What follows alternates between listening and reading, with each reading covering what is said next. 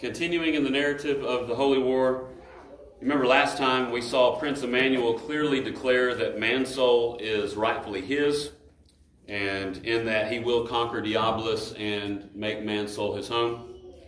We began with Emmanuel having the white flag flown on Mount Gracious to announce his grace to them upon them turning, and also so that they would have no excuse if he destroyed them, in case they rebelled. He flew the white flag. They knew that grace would be there upon their submission to him, so they wouldn't have any excuse if he did destroy them upon their continuing to rebel.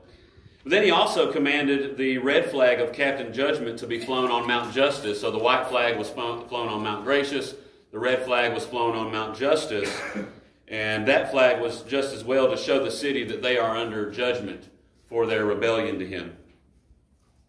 But when the town remained as unconcerned as before, not worried about any flag that he flew up or him even being there, and giving him no reply, he sent a message to the town explaining his intentions in flying the two flags and to find out if they would choose mercy or judgment. And this was where the city expressed in obedience to the law of Diabolus, their king, that they would not give him an answer either way.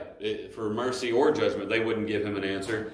But they would request that Diabolus himself give him whatever answer he saw to be in their best interest. So, we're not going to answer you, but we'll let Diabolus come answer for us, and he'll make the best decision as our king for us. We mentioned just the warped mind of the sinner, and even in the face of Jesus Christ, to still follow the way of rebellion and to follow the evil one in whom the whole world lies in the power of, as 1 John 5:19 declares.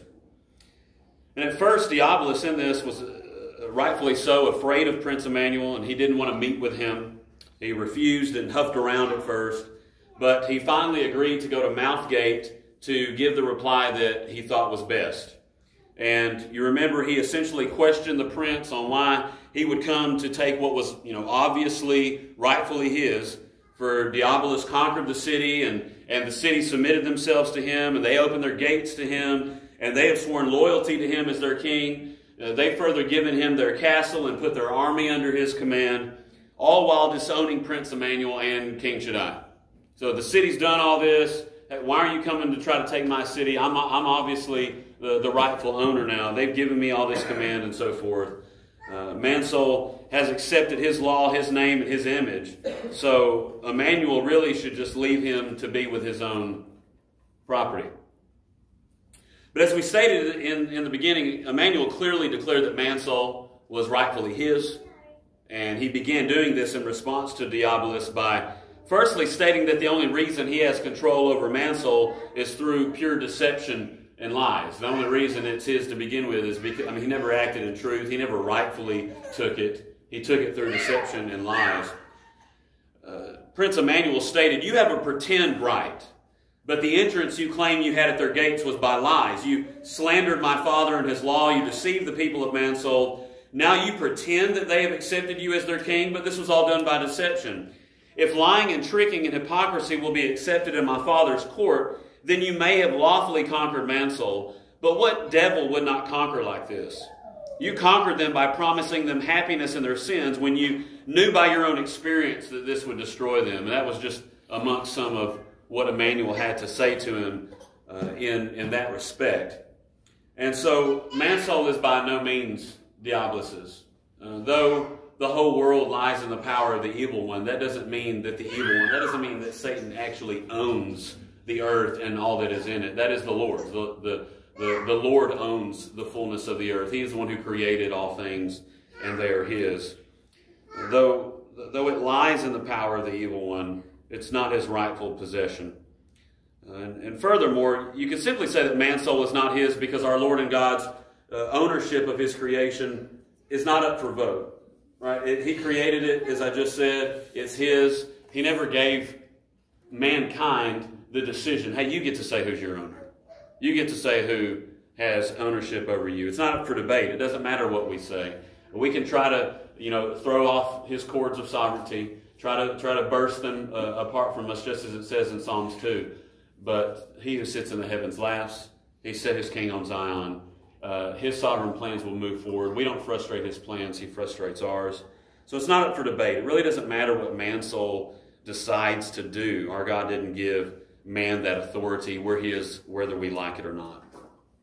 And because of that, we will always be his. And thus Mansoul will always be Prince Emmanuel's and King Shaddai's. And so we ended with Emmanuel then stating 4 reasons, you remember, for why Mansoul will always be rightfully his. Firstly, speaking of creation, his father established the town and built the castle for his own pleasure. Right? So it's God's creation. He created the heavens and the earth and all within it. It's his by right and title as creator. Second, you remember it's Prince Emmanuel's as well, as he is the heir of his father. All that is the Father's is his as well. That's John 16:15, verbatim. That's what the Lord Jesus said. All that the Father has is mine, is what he says. And as the writer of Hebrews states in chapter 1, verse 2, the Father has appointed the Son as heir of all things. So just very clear. The Son is the heir of all things. Thirdly, it is Prince Emmanuel's, Mansoul is, because his Father gave it to him. His Father gave him Mansoul. The Father loves the Son, John 3:35, and has given all things into his hand. Father loves the Son, he's devoted to his Son, and he's given all things into his hand, including a people, including Mansouls to redeem. And fourthly, it is Prince Emmanuel's by right of purchase. He gave his life for his elect Mansoul, and it is his. He went to the cross to purchase his Mansoul. It's his by right of purchase. He came down to do the will of the Father, and the Father's will was that he would lose nothing of all that he had given him, but that he would raise it up on the last day. John 6, verse 38 to 39. And that he secured, that he would not lose them, that he would raise them up on the last day, that he secured on the cross.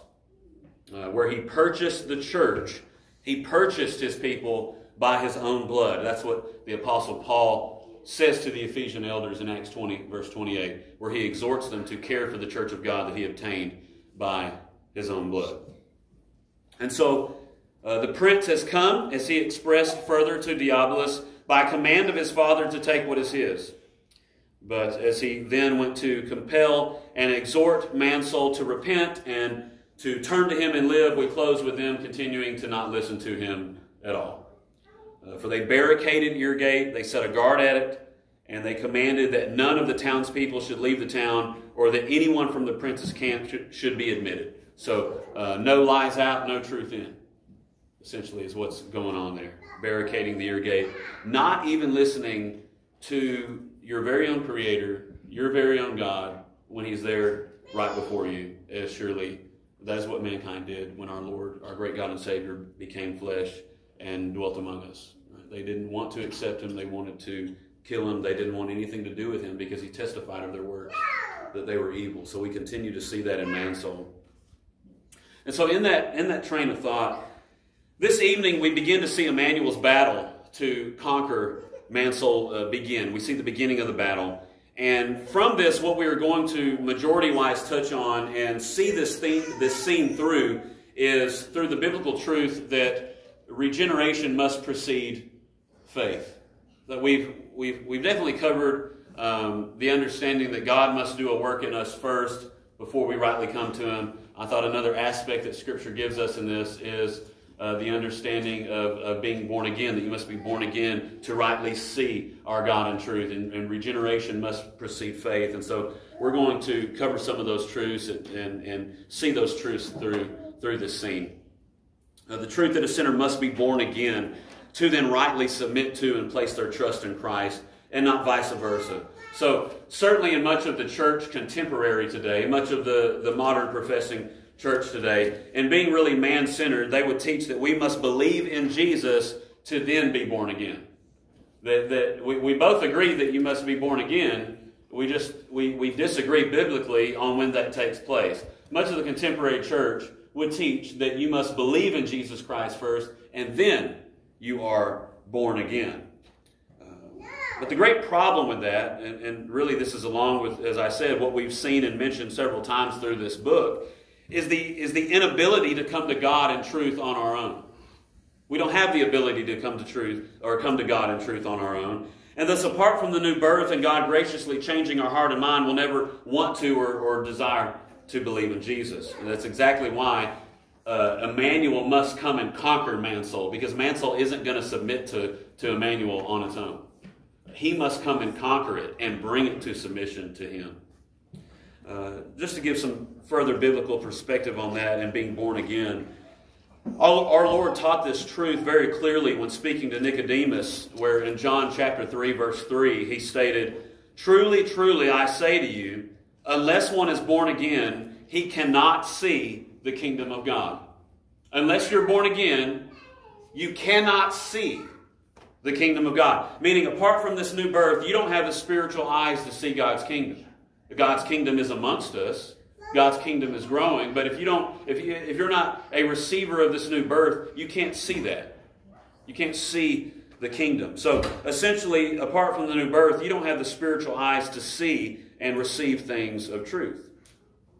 And this is just another way of expressing many truths, as I've already said, that we've expressed throughout this study.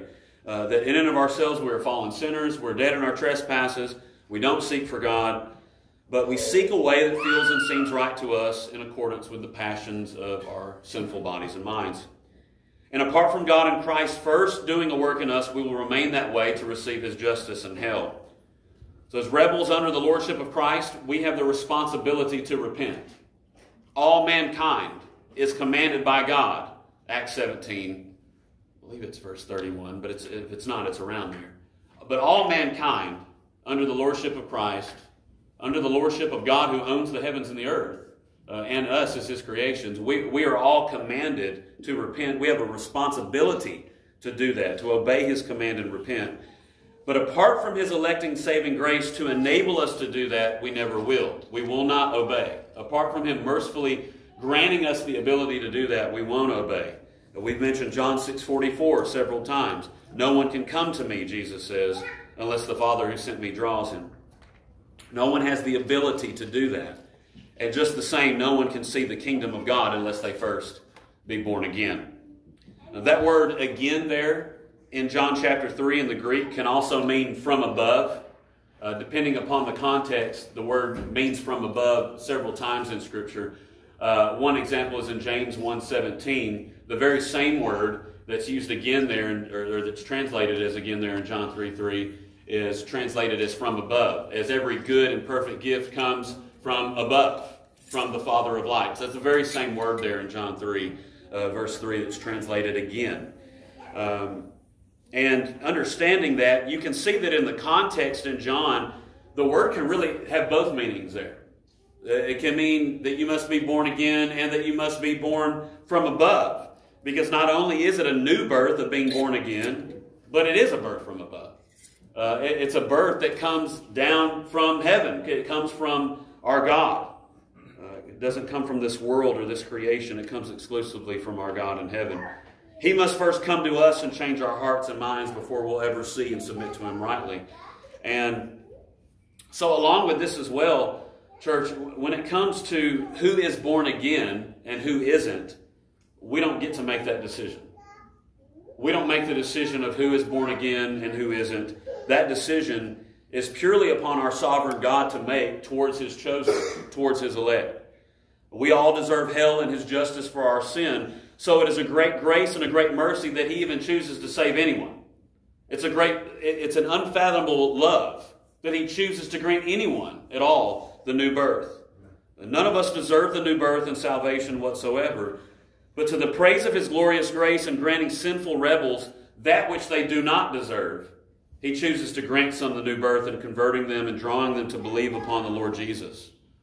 As John says in John 1, verse 11 to 13, the Lord Jesus came to his own, and his own did not receive him. But to those who did receive him, who believed upon his name, he gave the right to become children of God, who were born not of the will of the flesh, not of blood, not of the will of man, but of God. I think I mixed those three up, but nevertheless, it is those things. It is not of our own will. It's not of the will of others. It's not because of our own ethnicity, but it is of God's will that we are born again. Why are we born? Because of the will of God, because of the desire of God to do so. And thus we only rightly believe upon Christ and follow him because of that gracious work that he chooses to do within us. A work, well, as Paul says in Philippians 1:6, he who began a good work, he began it. A work he chose to begin.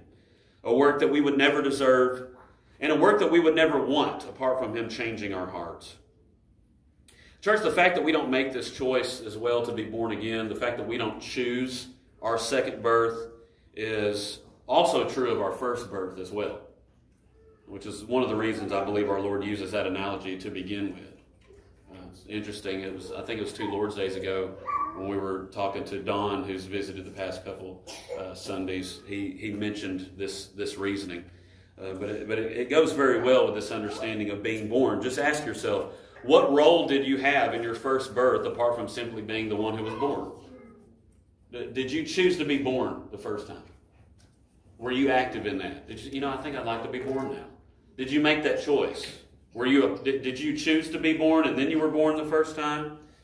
Did you by your own will choose that? Well, of course you didn't. And right along with the analogy of birth, it's the same with your new birth as well, the second birth. If you be born again this evening, just as a baby cries after they are born, beloved, you only rightly cried out to the Lord in truth after being born again by his sovereign grace. Being born of the Spirit with life from above into God's family. He began the work in you, which is a work of his grace, that he will continue to the end. As the Apostle Paul states in Titus chapter 3, beloved, for the true saints this evening, if you're truly in Christ, born again this evening, in Titus chapter 3, verse 3 to 6, for we ourselves, or for you yourself, you were once foolish, disobedient, led astray. You were enslaved to various passions and pleasures.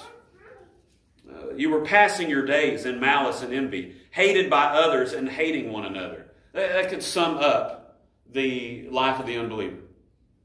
Foolish, disobedient, led astray, enslaved to various passions and pleasures, just acting like a beast towards our God.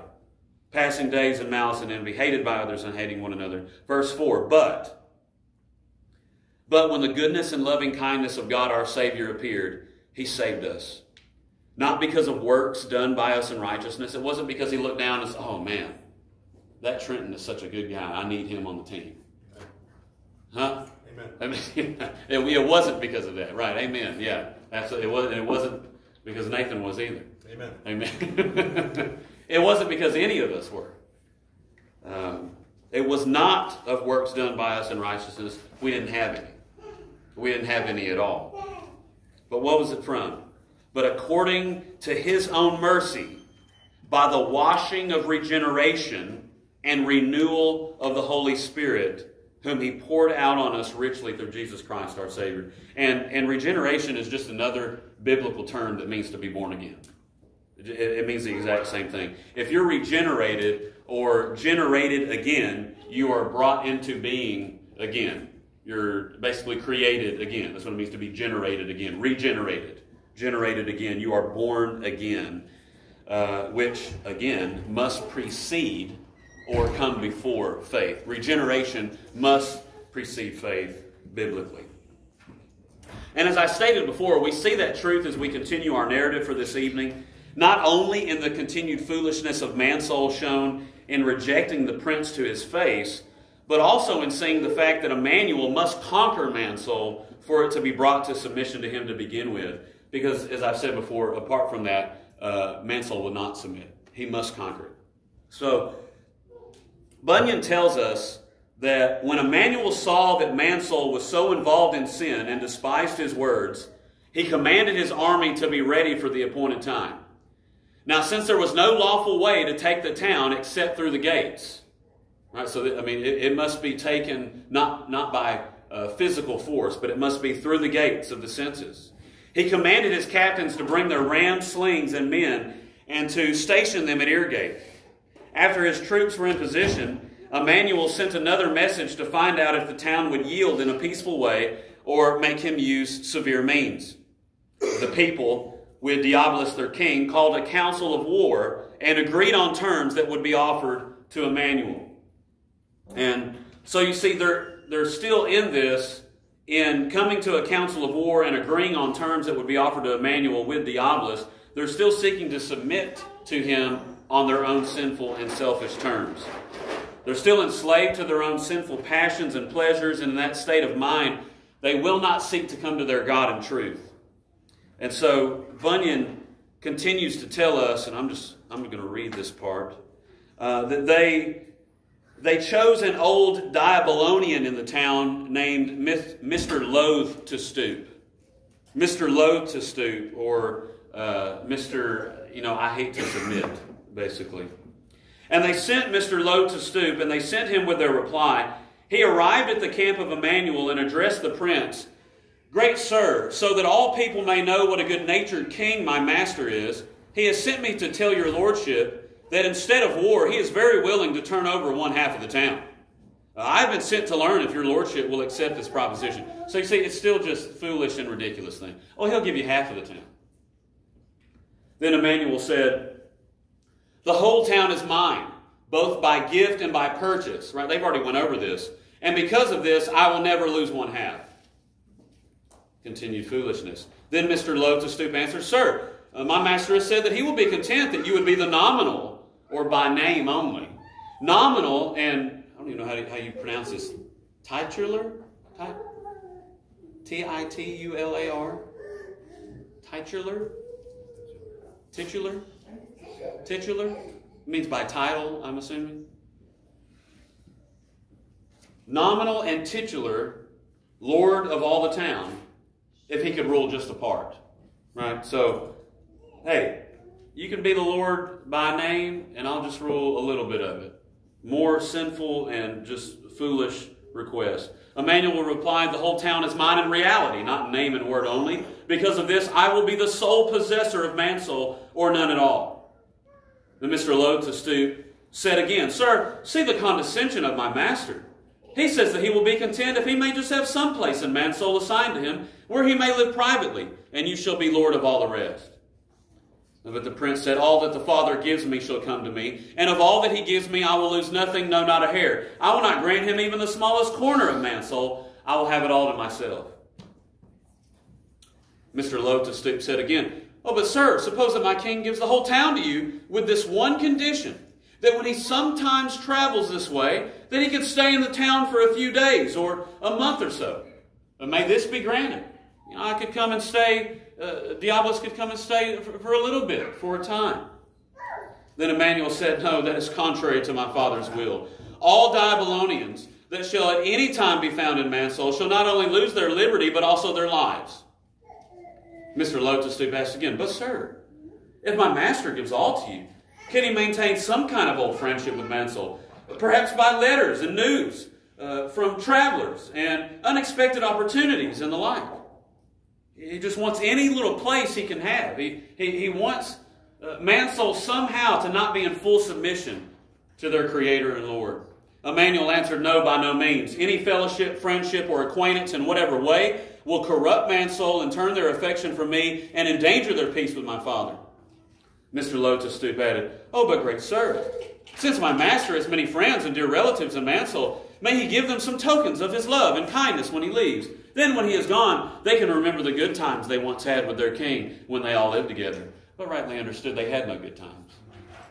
You've had no good times in rebellion to God. No good times at all. Amen. Emmanuel replied, No, for if Mansoul is mine, I shall not allow the least shred of Diabolus to be left behind for Mansoul to remember the horrible communion that was between them. Well, sir, said Mr. Loath to Stoop, I have one more proposal, and then I am finished.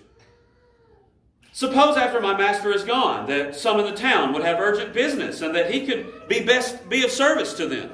May he be sent for? And if he cannot come into the town, could he meet them in a nearby village to discuss the matters? This was the last of the ensnaring propositions of Mr. Loath to Stoop.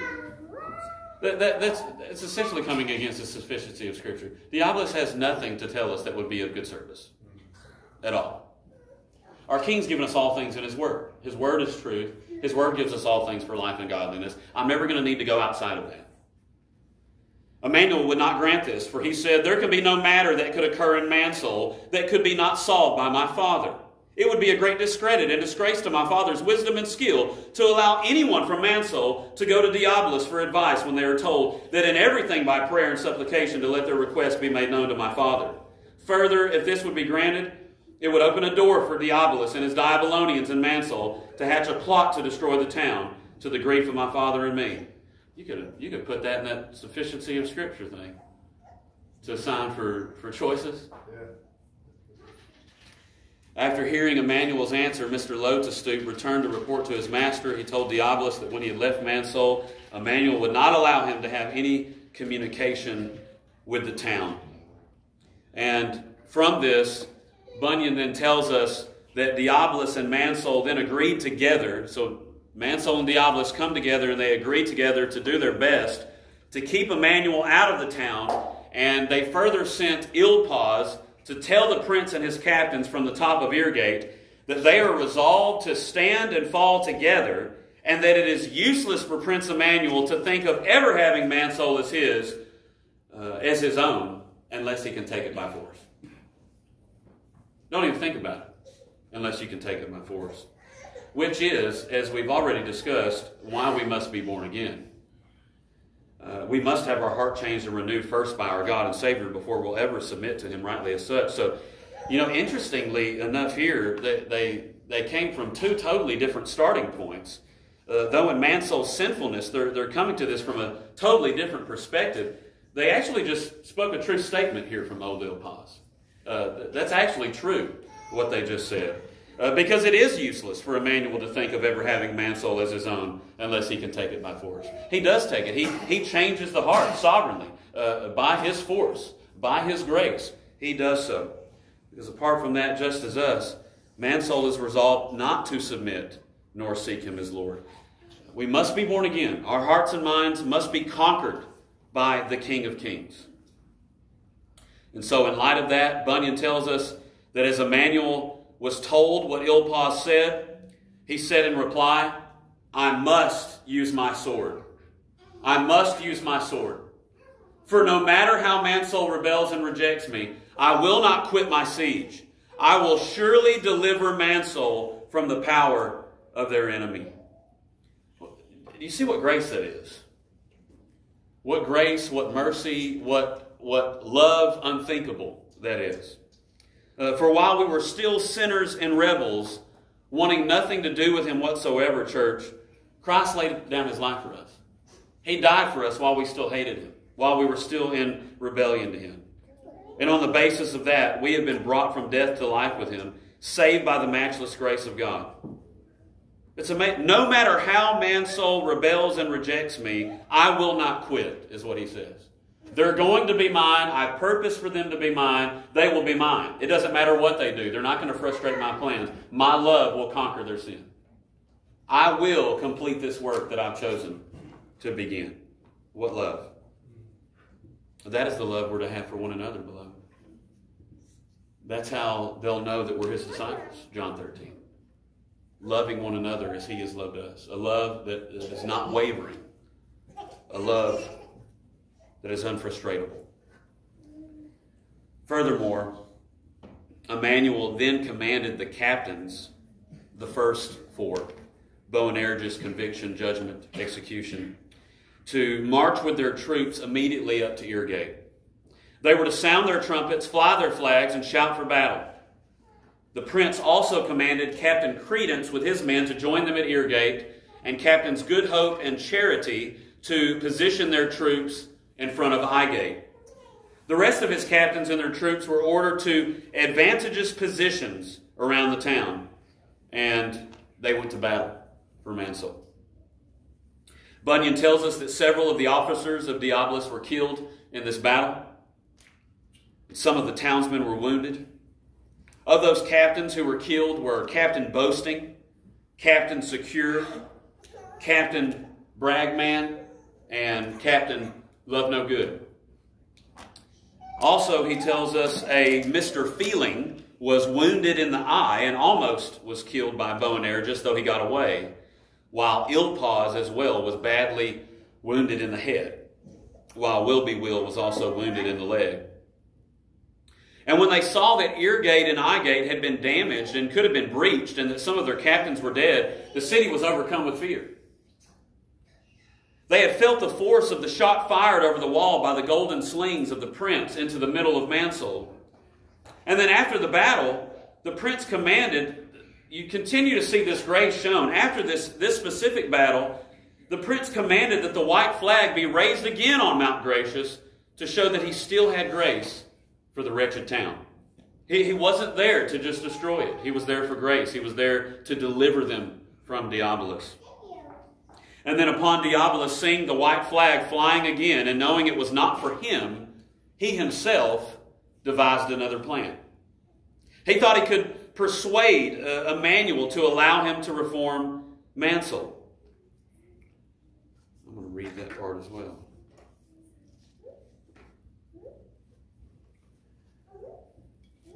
So one evening, a good while after the sun had gone down, Diabolus called to speak with Emmanuel, who met with him at the gate. Diabolus spoke, "Since you have flown your white flag, it must be assumed that you want peace and quiet. And I thought you would want to know that we are ready to come to an agreement on terms. I know that holiness pleases you and that you like devotion. I know that your purpose in entering into war with Mansoul is to make it a holy place. Well, withdraw your troops, and I will make Mansoul bow to you. First, I will stop all hostile acts against you. I will be willing to become your deputy and serve you with as much loyalty as I have fought against you. I will persuade Mansoul to receive you as their Lord, and I know they will do so immediately when they learn that I am your deputy. I will show them how they have erred and that transgression stands in the way to life. I will show them the holy law which they have broken and to which they must conform. I will impress upon them the necessity of reformation according to your law. And to be certain that none of these steps fail, I myself, at my own expense, will set up and maintain a sufficient ministry, including lectures, in Mansoul. Then to prove our subjection to you, we will pay a yearly tax that you consider reasonable."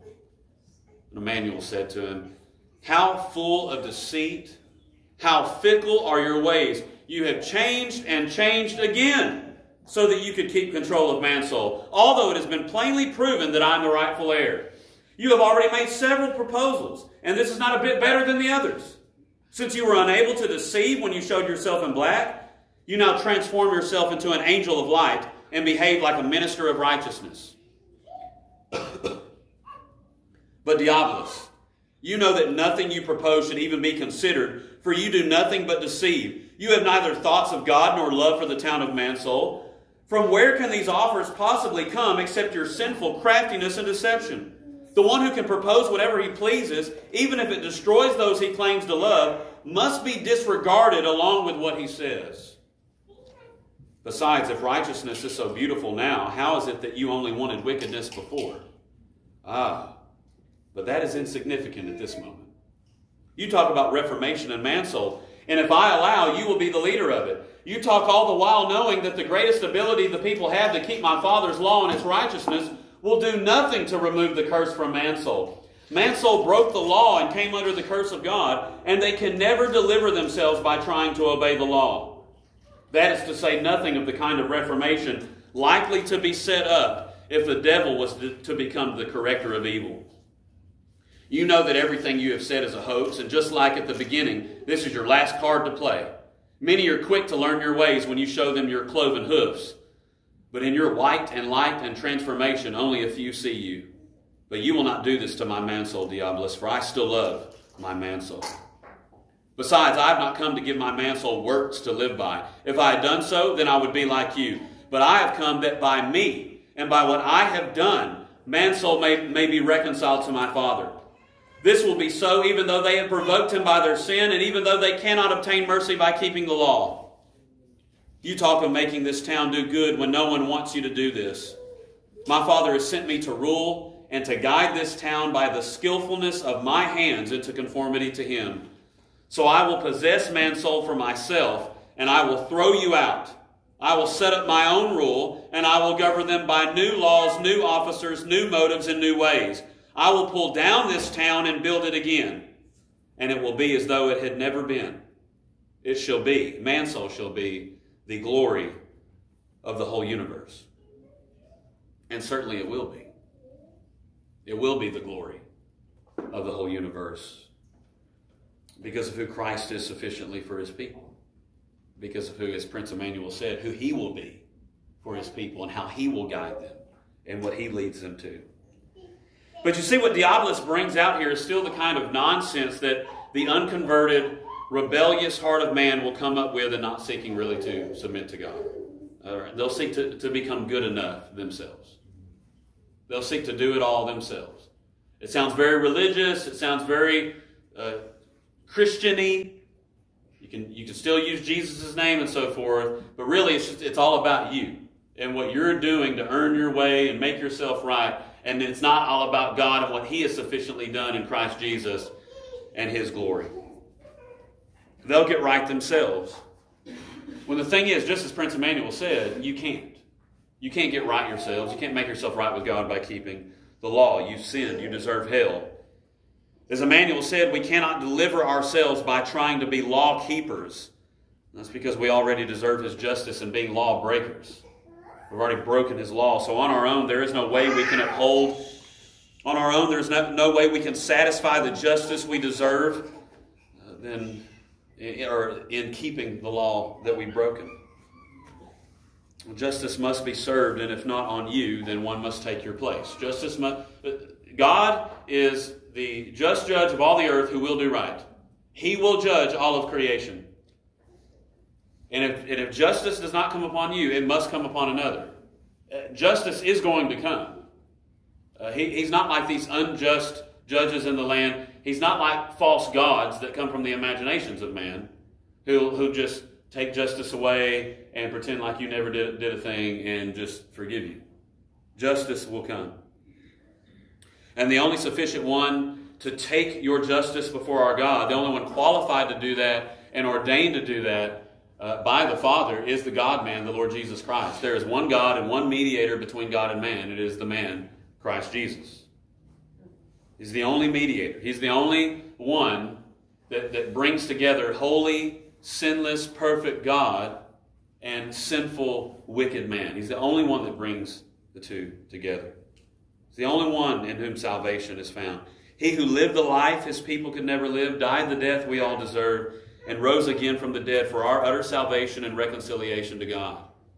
That we would be reconciled and transformed into new creations and given new hearts and minds that love Christ and love his law and want to obey his commands, want to obey his law, not to earn favor with him, but because favor has already come in Christ.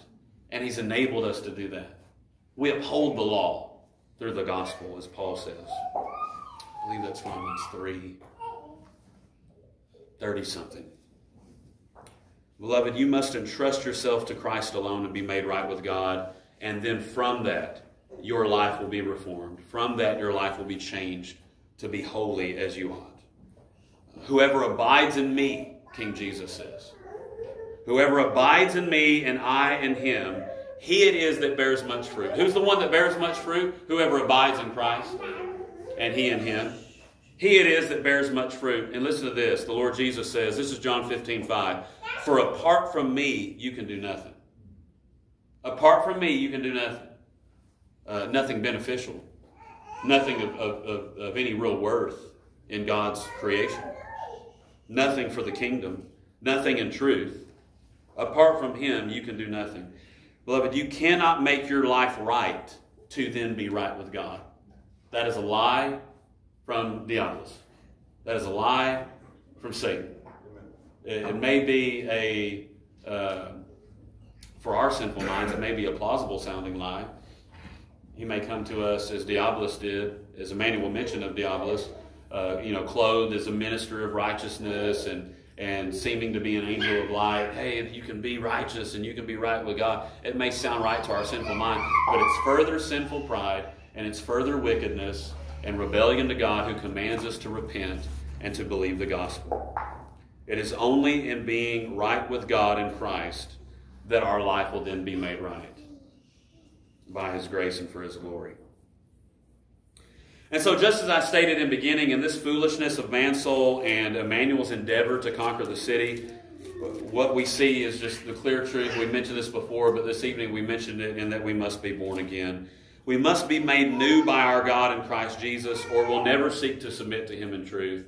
But we will wiggle and we will squirm and we will try to maneuver around as much as we can to try to make ourselves better on our own, because we're really just all about us. We're very selfish, we're prideful, we're enslaved to various passions and desires, and we want to follow a way that seems right to us, and that's what we'll do. We'll wiggle and squirm to try to make ourselves better on our own, trying to find another way, all the while there is no other way, and we rebel against that way, and we rebel against our Creator.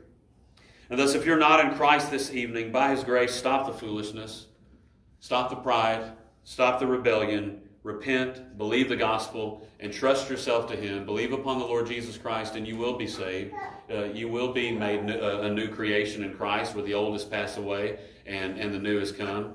You will have confidence that He who began a good work in you will complete it, that you have been born again and seeing the truth, and that He will continue to work in your heart and mind for His good pleasure, both to will and to work, to live out His truth, and to do so with His church, because if you've been reconciled to God, you've also been reconciled to His people.